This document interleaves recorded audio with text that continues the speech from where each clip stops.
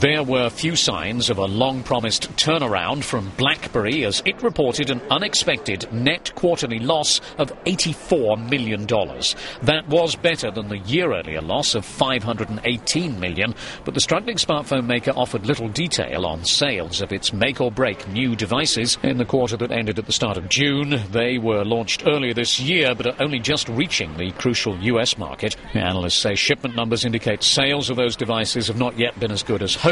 BlackBerry shares slumped. The black and blue Friday for BlackBerry to close out the first half of the year. Stock nearly losing a third of its value today. Seema Modi, what's going on with this stock and how should investors be playing it? Well, Kayla, a huge disappointment for Wall Street as many believed BlackBerry would post a solid quarter. Instead, it posted a surprising operating loss.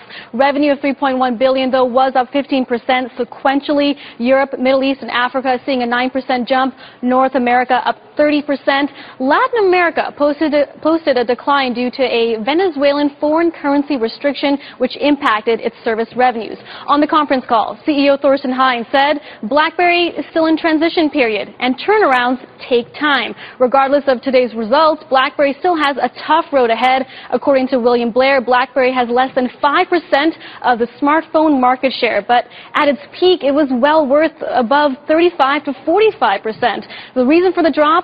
Competition from the likes of Apple as well as Android-run phones, including Samsung. Now, William Blair goes on to say that long-term viability is a concern. However, Jefferies analyst Peter Missick says it's too early to pass judgment on BlackBerry.